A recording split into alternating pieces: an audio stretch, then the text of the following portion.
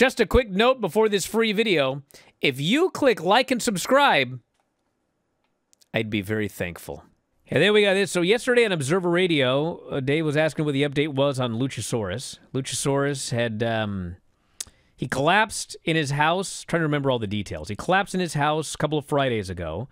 And I think it was collapsed lungs. Ended up in the hospital. Was on oxygen. I mean, he was in really rough shape. And then I think it was last weekend, the last word I got was that he was doing a lot better, and they were hopeful that he was going to be in the gym this past Monday. I think it was this past Monday. But anyway, that was the latest that I got, and so I assumed yesterday that he was probably back in the gym again. And as it turns out, he is not back in the gym, and he will not be back in the gym for a while. And he's not going to be back wrestling probably for a while. And it's hopefully he will be back wrestling in a while. So apparently there were complications. And I guess he got maybe a flu or something like that. And I guess he also, he had some issue. And I guess I don't know what it is. But maybe he had sleep apnea or something like that.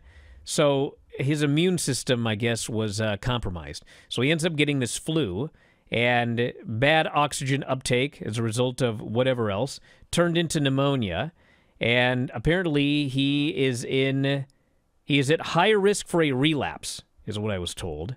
And the big concern is that after all of this, you know, they've been running test after test after test, and apparently there may be permanent damage. They found calcification in a heart valve, and his body is not producing iron, and so he's got like a whole bunch of tests that he apparently has to take, and I mean, it's bad. So it's bad enough that he still, I guess, has to, you know, he's out of the hospital apparently, but he still has to do oxygen because just like things at home, it's hard to breathe, and he's got to go to specialists, and like it's a potential... I mean, I don't want to say it's a career-ending issue, but, like, it could be a career-ending issue. So all the best to Luchasaurus. It's one of those things, you know? You got to be careful because it happens, you know? Pro wrestler, great shape, you know, was doing well, and then, boom. Just, Sounds like it could be life-changing, you know, depending on what the scarring is with his lungs and how much he's able to build them back up. I mean, think about the fact that, again, I don't know what the guy does in his personal life, but, you know, he was healthy enough and had enough win to wrestle professional wrestling matches, and he got to the point where probably happened relatively quickly, too. You know, the symptoms were probably there for a while, but then to be stricken down where your lungs aren't functioning and to the point where now there's complications. This is very scary. So, yeah, hopefully he's able to come back and, you know, forget about wrestling, but just be able to get back into a full, healthy, you know, man for his family. My God.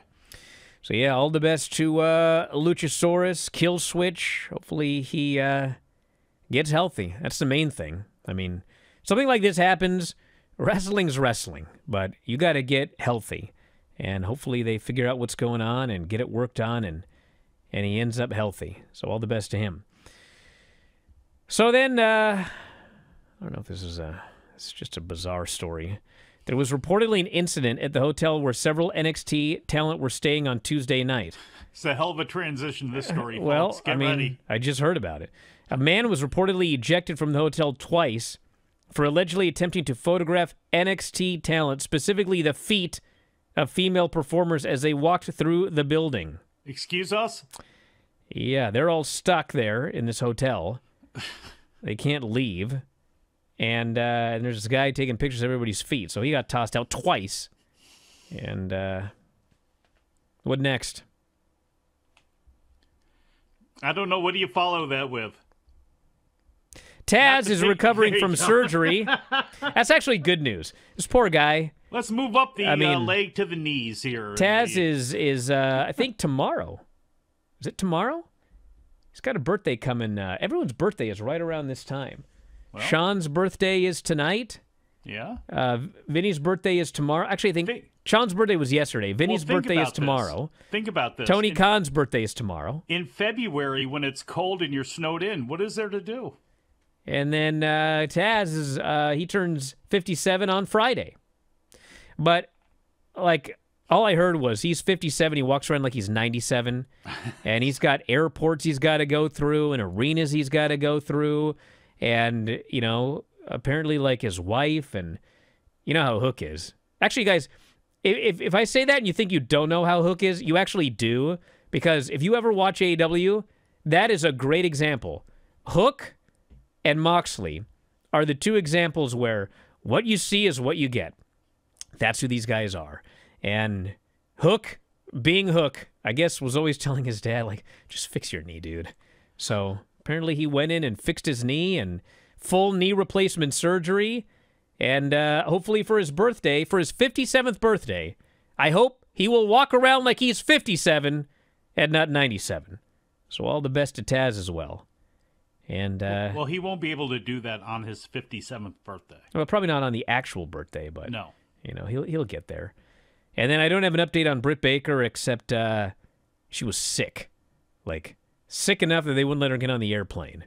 But I was told it was not something like, you know, she's on death's door or anything, but just like some flu or whatever, and just sick as a dog. So anyway, best wishes to her as well. Hey, if you love this clip, have I got a deal for you? WrestlingObserver.com. Do you have a commute? Do you work out at the gym? Do you like listening to audio on your headphones or your earbuds or whatever the kids use today? Well, WrestlingObserver.com will give you all the audio you'll ever need in your life. Over 15,000 audio shows. Every audio show that we have ever done, dating back to 2005, is available for subscribers at WrestlingObserver.com. Every time a new show comes out, you can podcast it directly to your phone.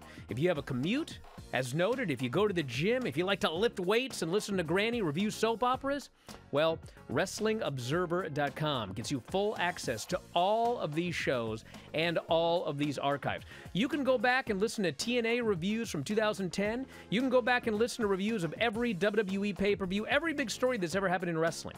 You can get access to that at WrestlingObserver.com. Plus, full access to the Wrestling Observer newsletter every week. 40,000 words of news and information in pro wrestling.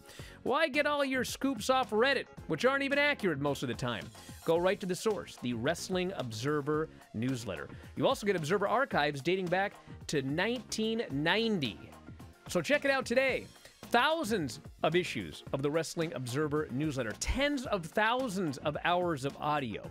All for $12.99 per month, or as low as $9.99 if you sign up for a year. You'll never run out of audio if you subscribe to WrestlingObserver.com. So head up there, check it out today, and I'll talk to you again after a while.